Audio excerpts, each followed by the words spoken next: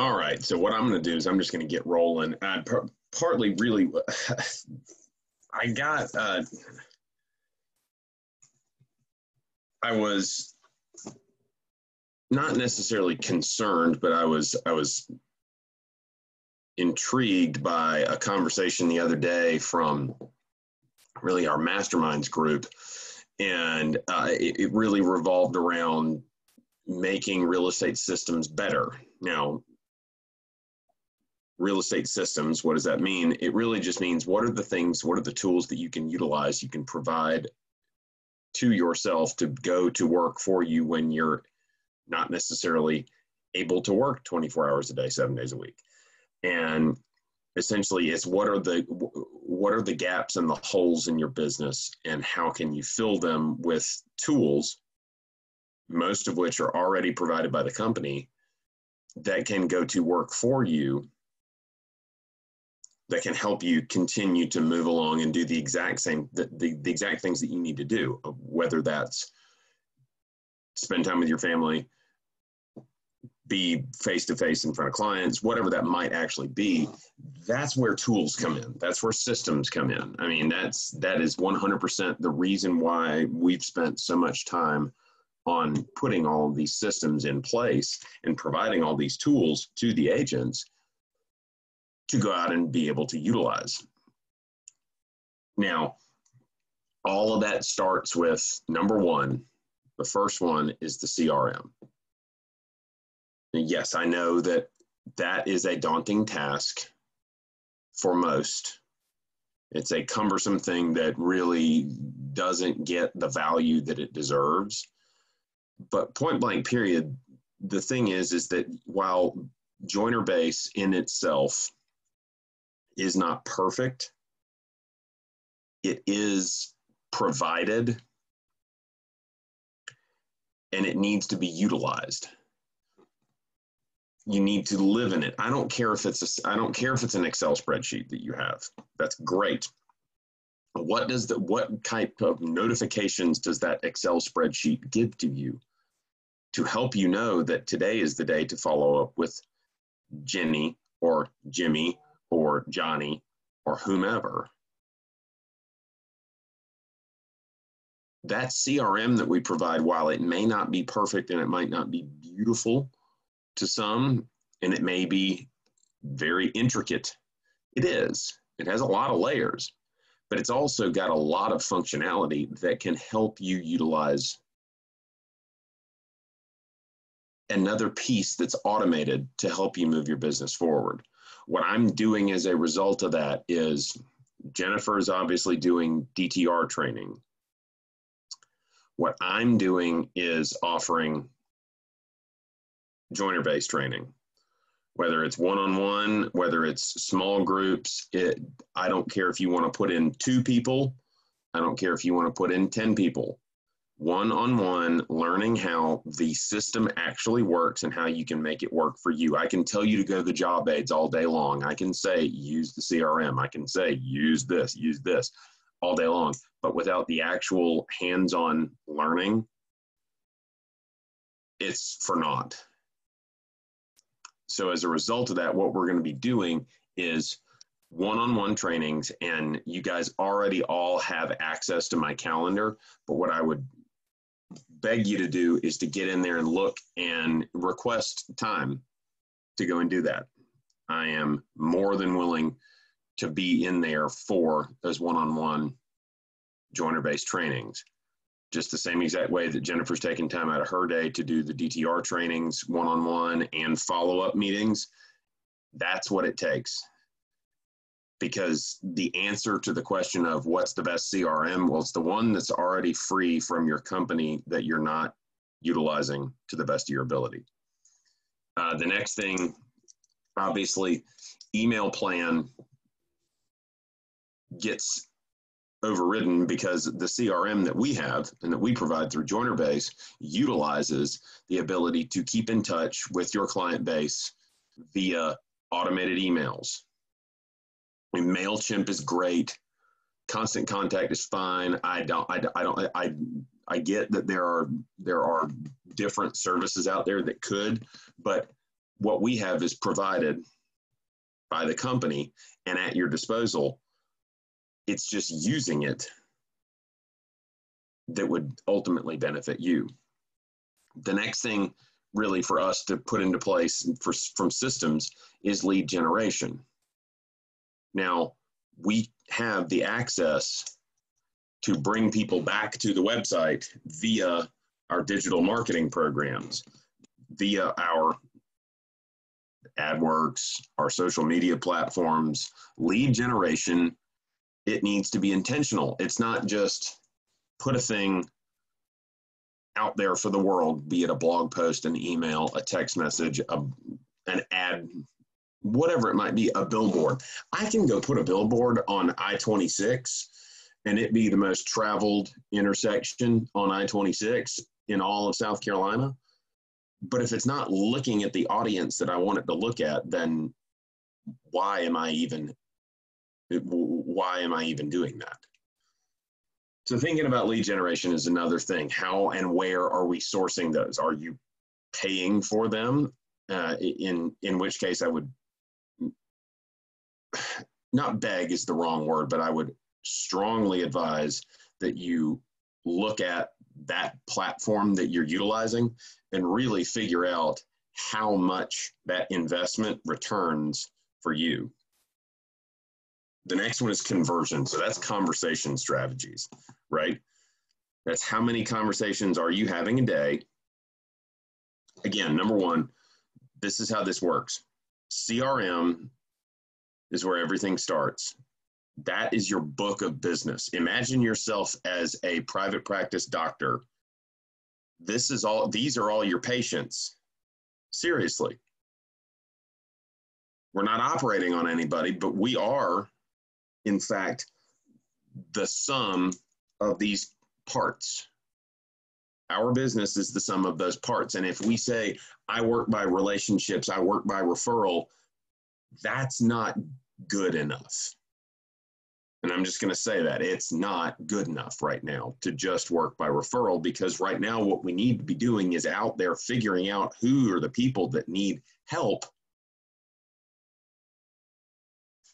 But we also have to keep track of the people that need help, or the folks that don't know that they need help but clearly do and are walking around out there with another person who just likes to wing it and work by referral. CRM flows into how do you touch them. The easiest way really right now is by email, but text messages are a massive impact for people. That lead generation funnels from two different ways. One, it's the people that you are in your sphere that you don't know it yet, that you haven't been reaching out to. Two, the people that you have been reaching out to but haven't been doing so on a consistent basis. And three is taking the time to make sure that you are the king or queen of your neighborhood. That's a geographic area. That lead generation comes from the fact that if I were still there selling, my first goal, and my goal before was, I want to know every single person. I want to know every single transaction that's going on in my neighborhood. And until I got to that point, it wasn't enough. You got to keep on going. And most of us live in neighborhoods where there are 300, 400, 500 people at a minimum living in said neighborhood. And then also too, you got probably the same number of people who also have a real estate license, but not every single one of them is you. Understanding that it doesn't matter if there are 50 other agents in the area that are also doing business, you need to start with right where you live and going out from there. That conversion, that's the second piece. Anybody having trouble with meetings and wants to up their game in terms of converting conversations into physical opportunities to meet, that's where we step in. And if you want to, that's where making my schedule available to you is paramount. Schedule some time with me. I need to do X. Because if it's not on my schedule, I can't always guarantee that we're going to be able to block out that time to be able to work on something intentionally. I want to do it intentionally. I don't want to hear about, ooh, something went wrong. Here's what I would have done in retrospect, right? I would much rather be able to help on a proactive basis to say, hey, listen, some of these things might have gone wrong, but here's what we're going to do. You got this meeting coming up, and this is the way that if I were conducting the meeting, this is how I would approach it. Let's work on refining that skill set, skill building. The next thing is transaction coordination. Anything and everything in that transaction, I would stress communication.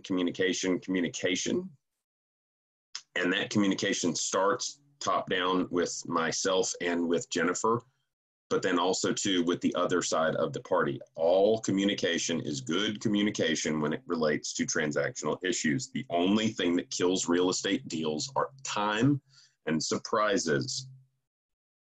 There is nothing else that kills it. Mark my words. So transaction coordination, what we're looking at right now is how to utilize everything that is at your disposal already that you might not be noticing, which things fall through the cracks. We're very individualistic folks. So therefore we tend to try and take everything on ourselves and try and figure it all out. Let's leverage what we've got within already. The next thing is organization. Now, I use Evernote, and I just use Evernote just because it puts everything in the same place, because if it's not all in the same place, I really can't figure out what the heck is going on at any given time. I'm just thinking in terms of, if you're a notebook person, okay, then everything needs to be on that physical notebook. Everything needs to be there. That being said, it's a little bit harder to automate a written notebook. There's a very, very, very good online service for all-in-one organization that you don't really have to use Evernote, especially if you're an Android person too. It's called Trello, trello.com.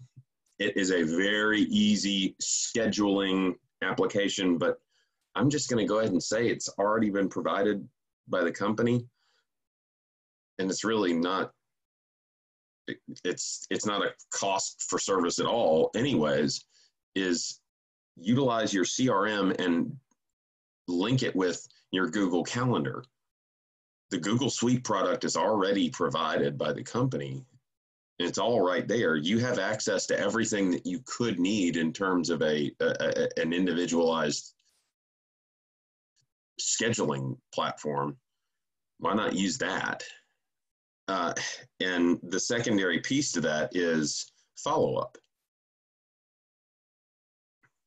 So any of your organizational applications or the website that you want to use or whatever it might be, if it's Google Suite, that's fine. If it's your CRM dinging you, which if you're in there, it should have action plans associated with whomever is entered into your CRM so that you can receive those automated notifications at the very least. It doesn't have to send out Oscar-worthy content for your folks.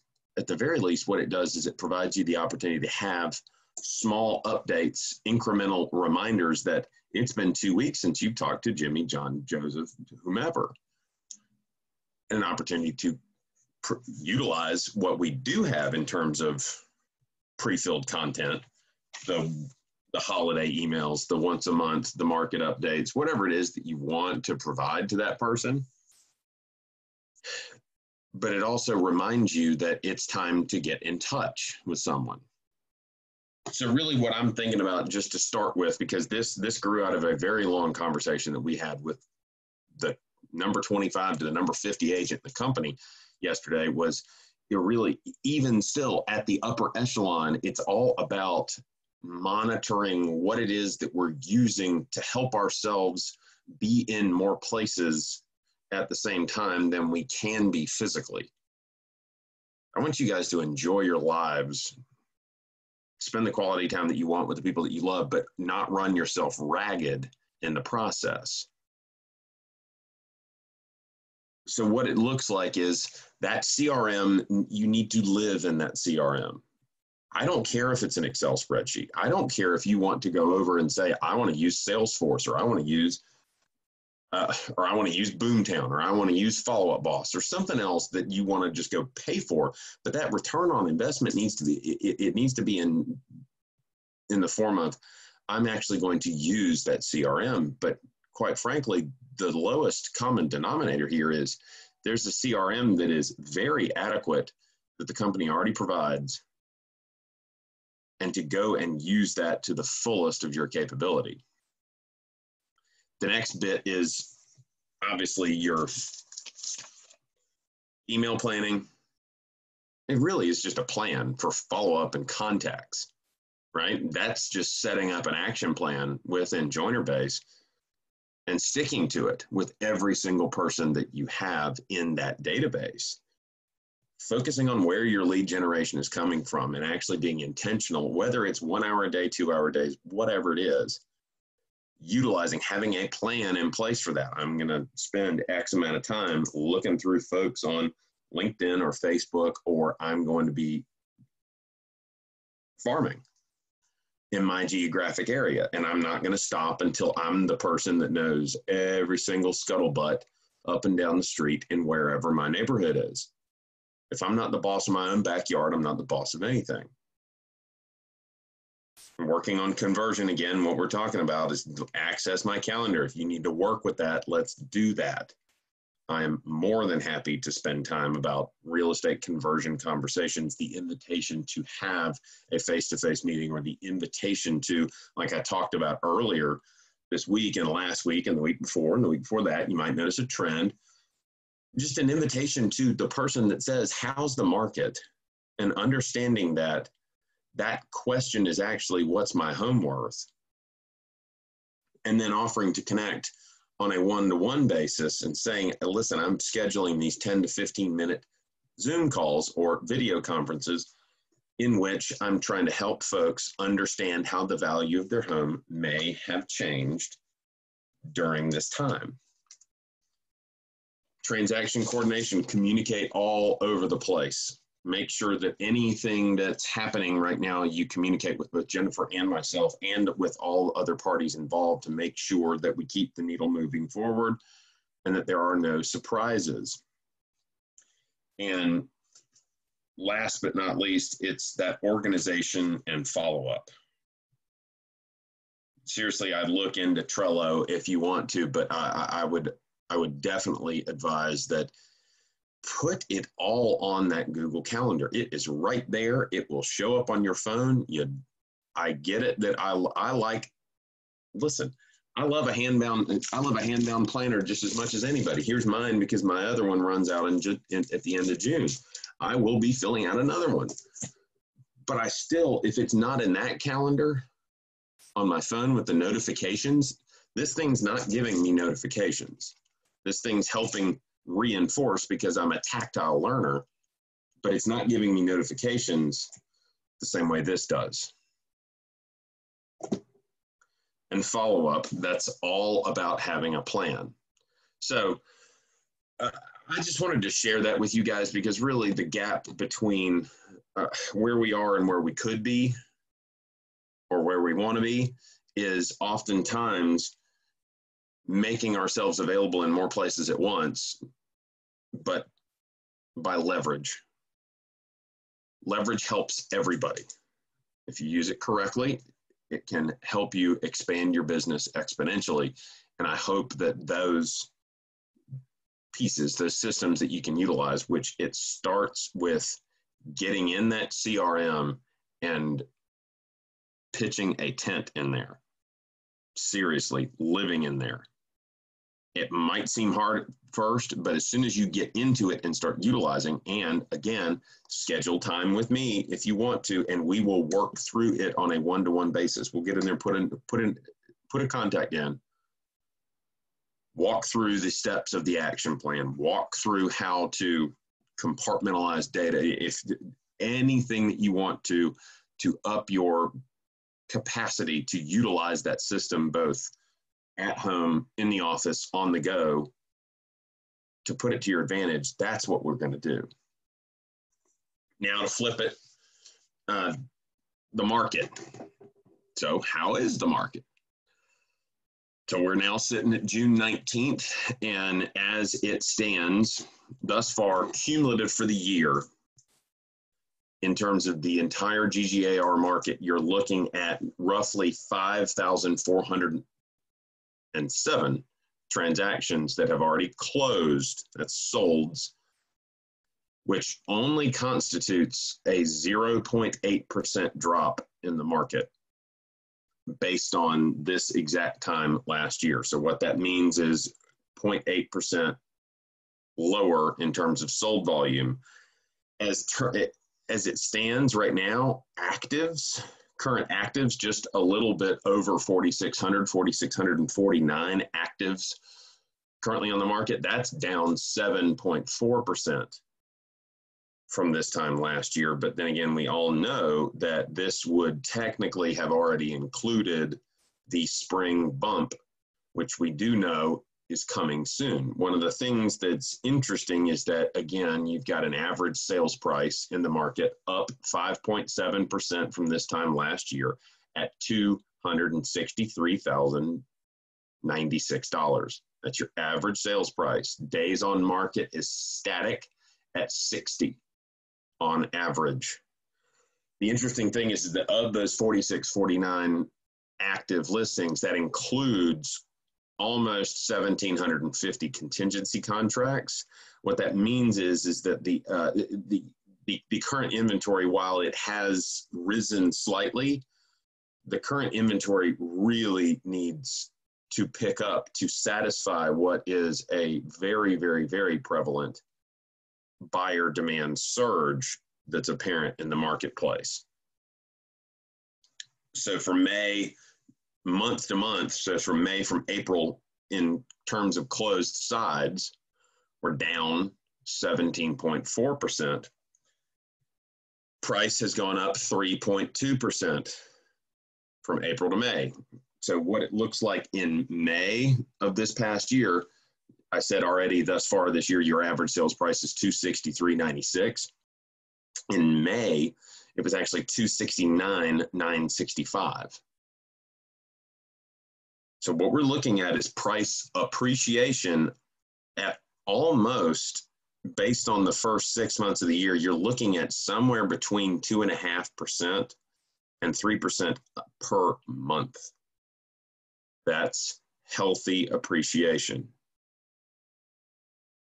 Up 5.7% from last year. That is that's growth, but it's also relative to Greenville's economic growth, of which what we're talking about, like the hospitality industry has been greatly affected. The service industry has been greatly affected. One of the things about Greenville's economic market writ large and how the employment breakdown goes, really those jobs account for somewhere around 10.5 to 11, sometimes 12%, depending on what kind of metrics you use.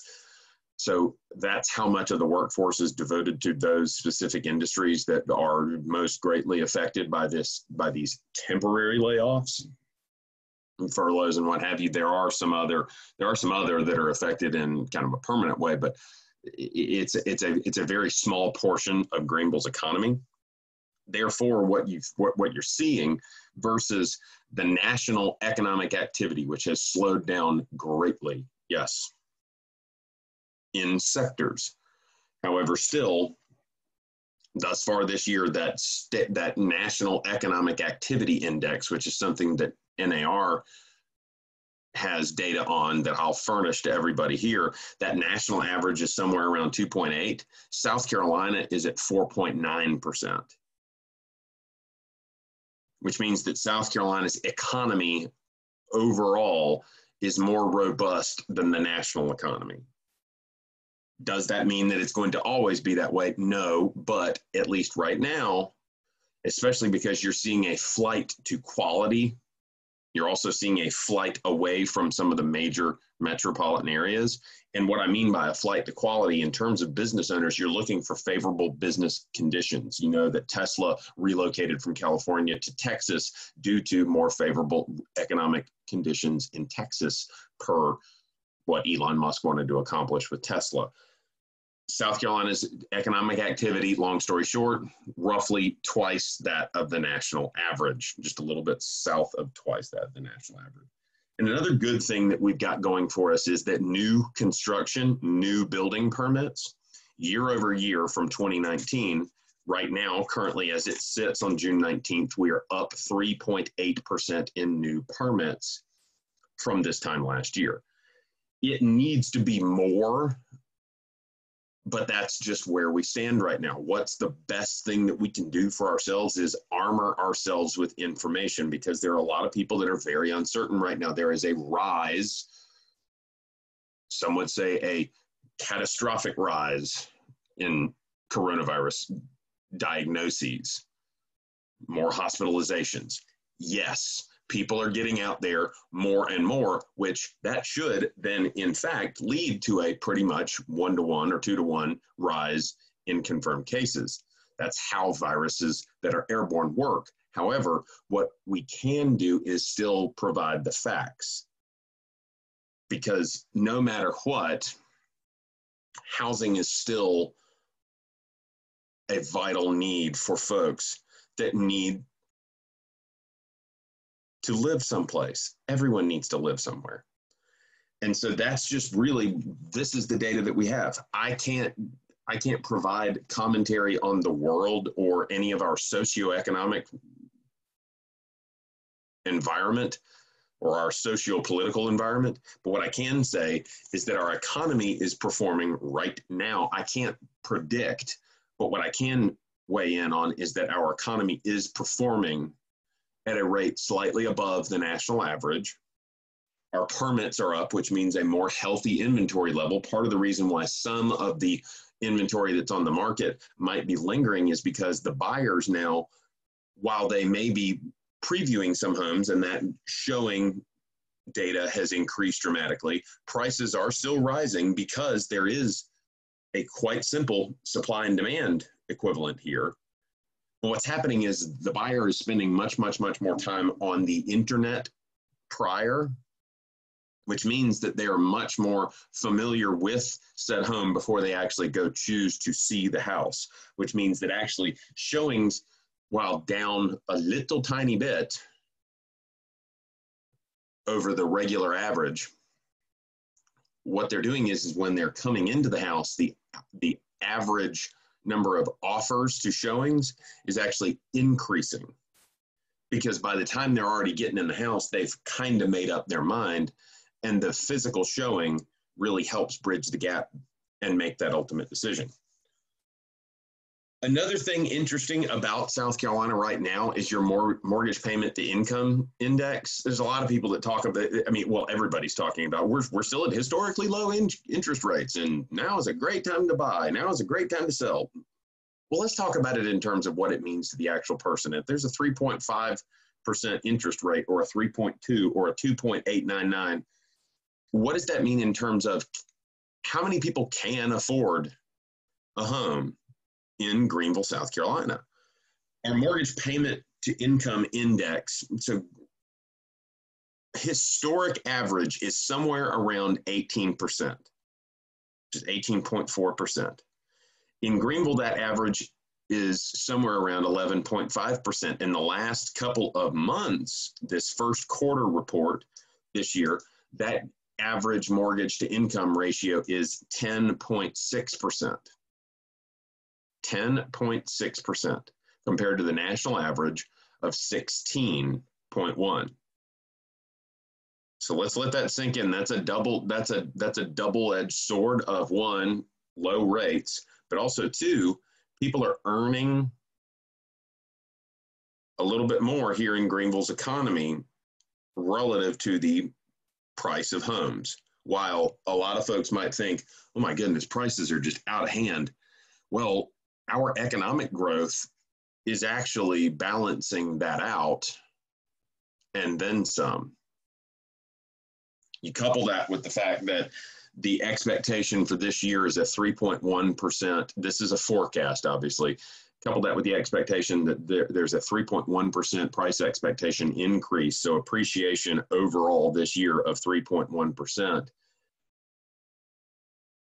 that positions Greenville very, very, very favorably to be a stable market. I'm not saying a going crazy, everybody's out of the woodwork and we're all going to just be rolling around like Scrooge McDuck here. Greenville's market is very, very, very well positioned to be a position of stability now and moving forward, despite the fact that market conditions continue to change by the minute.